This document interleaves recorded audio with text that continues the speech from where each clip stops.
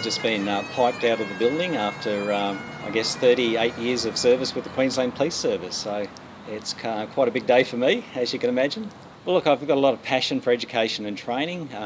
Over the period that I've been in education and training, we've implemented a lot of new training and a lot of new accoutrements and tools to assist police. Enjoyment of the job, the challenges that have presented themselves to me during that time. The security, I guess, is always a factor.